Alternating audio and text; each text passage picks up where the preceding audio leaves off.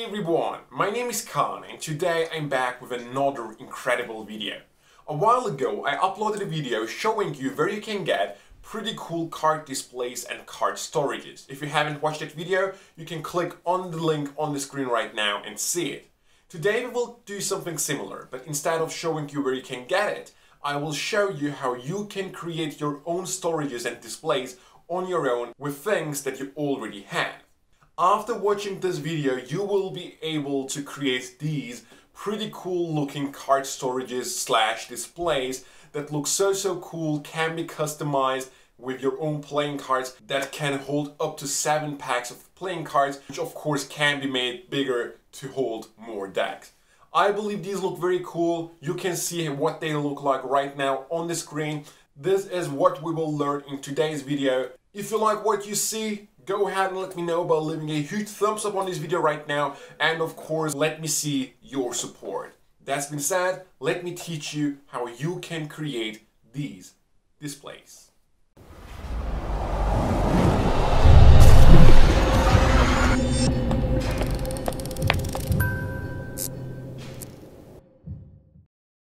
So guys, let me teach you how you can create this incredible box. What you need is just a pack of playing cards. A full pack is gonna be enough. You won't use all cards, but most of them are gonna be used for the box.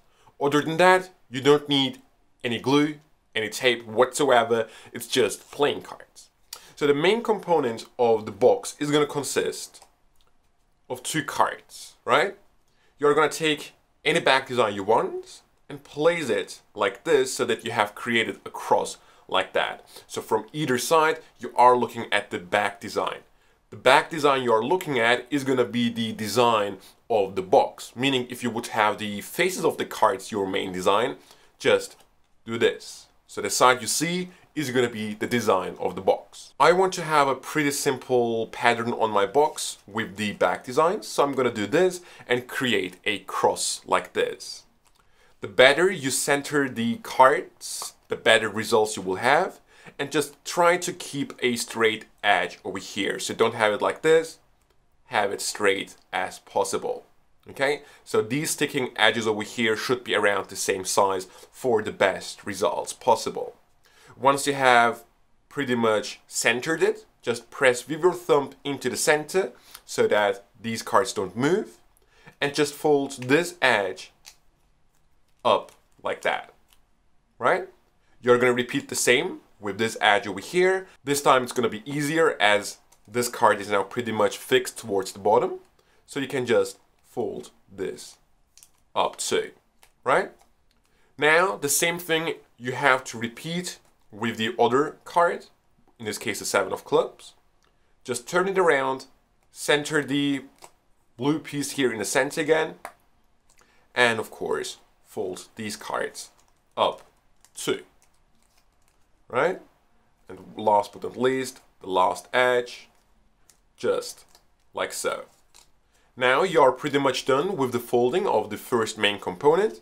Just separate these 2 pieces. And now you just have to interlace them. This means you are just gonna take one of them and you're gonna slide this flap over here into this slit or slot, whatever you call it.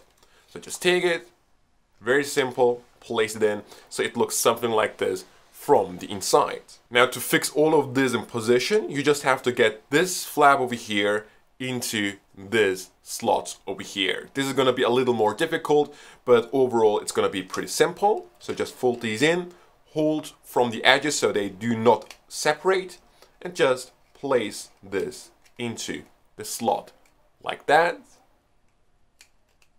and you're done. Now you can just press on the edges to flatten it down a little bit, but that's pretty much the main component of your box. These won't separate now anymore, so you are pretty much done. You will need a total of 8 of these squares over here. I of course already made them, so you just have to make them and then you can follow me up from here. So once you have made your 8 pieces, just take 2 of them, move them to the side, you will use them later on. The other 6 that you're left with, you will have to connect together. The way you're connecting these ones are pretty simple. You will just use a single playing card. Let me show you. Just take two pieces, okay? I like to keep them in the same orientation. In this case, I will leave like everyone like this and not have a pattern like that one amongst them. So everything is going to look the same way. I just don't want to have it look a little confusing, right? So you will just take two of them. Now I'm just taking a random playing card. The back design looks up again, and I just slide it in to the slit over here. I push it in, so around the half of the card is now sticking out. Don't push it in all the way. Once around half of the card is in, I'm just pressing on this piece here so this doesn't move anymore. I take another of my main components and slide this half into that one. Just like so. And now these are pretty much locked in. Now I'm just going to repeat the same process until I have here a line that looks something like this, connected with playing cards. So let me finish that and speed up the process.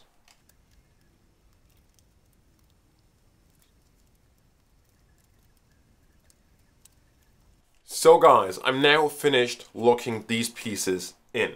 Now what I'm gonna do is try to recreate that rectangular shape that the box is gonna end up as, right? So just lift this up and create my shape, okay? These edges over here, or these like angles over here, I can then just press in a little bit so these stay in position. The same with the other side, right? So the cards that interlace those two pieces is just gonna be folded up and stay in its shape. And last but not least, this one over here is gonna get folded down too. Now, of course, you can see there is one piece missing here to lock this in, and this is exactly what we will now do. I just take a random card, fold it in the center, and this is gonna go in here, and the other piece right over here. And now I basically have recreated the final shape of my box like this. One little thing that you should keep in mind, notice the cards in the center, the backs are looking to the outside and the faces are inside the box. I believe it looks way better this way, right? So this now is pretty much done. Now we just have to create the bottom of the box. So let's do this right now. So for the bottom of the box, you will just take the two pieces that we have put aside before we even began with this.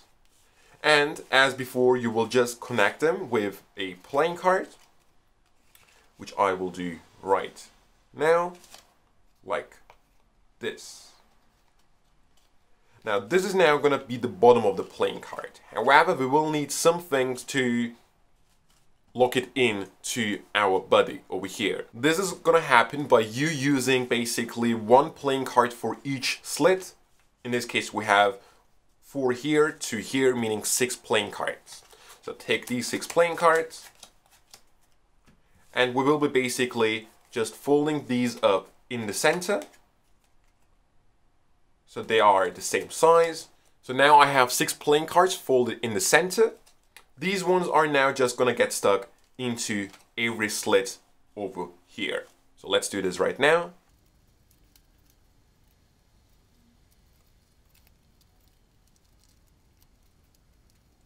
So now you should be left with something like this. Now you can pretty much imagine what's going to happen with that. You will just take your body and you will try to get these pieces into the according slots over here. This is pretty much the most difficult part of the whole thing, but still not so difficult that you can't really manage to do it. So let me do that right now.